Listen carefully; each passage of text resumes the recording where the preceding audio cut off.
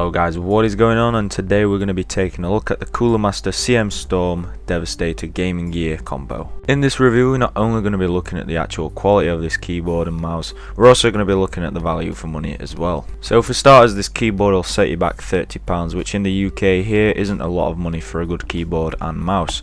And the actual box itself is very nice, and the packaging the keyboard and mouse came in was very nice as well. It shows that Cooler Master, even though you're only paying £30 for a product, they do actually still care about the customers, and they have done a very good job here. As you can see on the box, you do have a picture of the mouse, the keyboard, and it also tells you that the keyboard and mouse are LED backlit as well. And also, just a quick note to those who are wondering, this keyboard does feature an English UK keyboard layout as well. So moving along to the right hand side of the box, you can see you've got the actual branding, which does look, in my opinion, very nice indeed, especially considering that this is a £30 product. Moving along to the top of the box, you can see you've just got a link to the Cooler Master website there, where you can get more information on the product. Over on the left hand side of the box, you can actually see it is compatible with Windows 8, and next to that you do get a sticker showing what operating systems this keyboard is compatible with.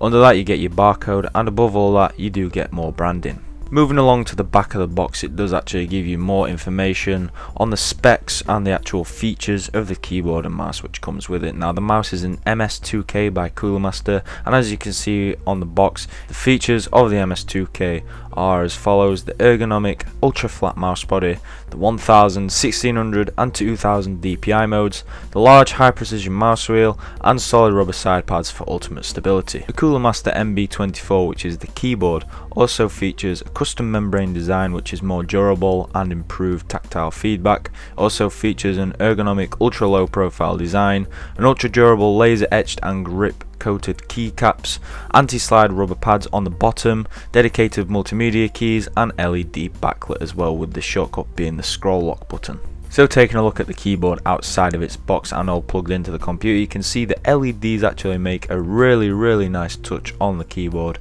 and the actual overall aesthetic look of the keyboard is very nice indeed, at least it is in my opinion. Up on the top of the keyboard on the left hand side, you can see you have your dedicated media keys which have the following functions: a stop button, pause and play button, a previous button, and the next button.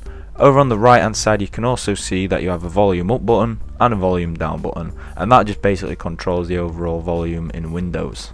Unfortunately, with this keyboard being that of a cheaper model, it doesn't actually include any macro buttons on the keyboard, which is a shame, but then again you can kind of understand because it is a cheaper product. So taking a closer look at the mouse, you can see it's got the CM Storm logo there on the left button, and it's also got a really cool blue lit scroll wheel and also a little design on the top rear of the mouse. Taking a look at the top of the mouse, you can see it's actually quite plain, apart from the obvious big blue LED scroll wheel, DPI button, and the little design on the back, and also not to forget the CM Storm logo on the left. Taking a look at the rear of the mouse, you can see it's got lots of tiny little holes, and the design itself actually looks really cool and futuristic. I actually really like the look of this mouse. So at the bottom of the mouse you can see we've got the Devastator and the Cooler Master logo there, the actual kind of pads which allow it to smoothly operate on your desk, and the optical sensor which supports 1000 DPI, 1600 DPI and 2000 DPI. On the topic of DPI, you can also see on the top of the mouse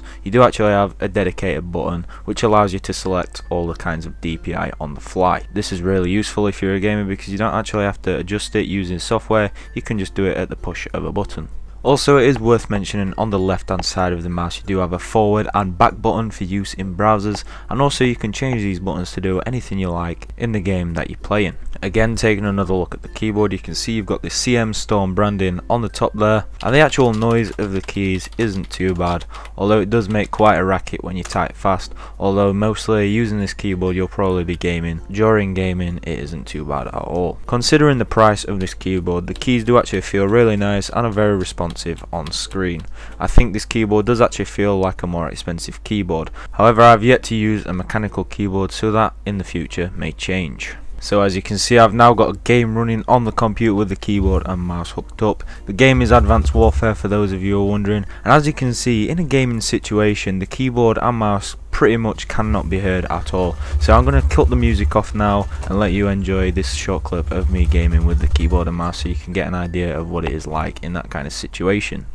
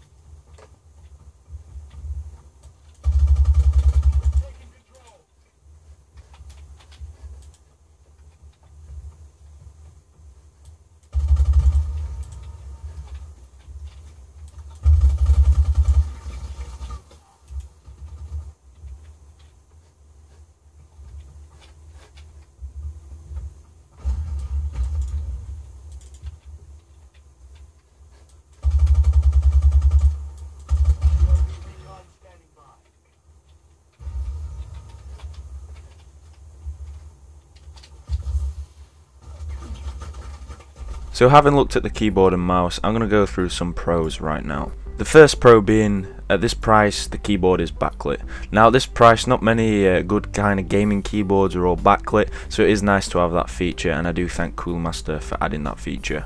Again, another pro is that this keyboard is cheap. Coming in at only £30, it is a lot cheaper than a lot of other gaming keyboards on the market, and it performs just as well in my opinion.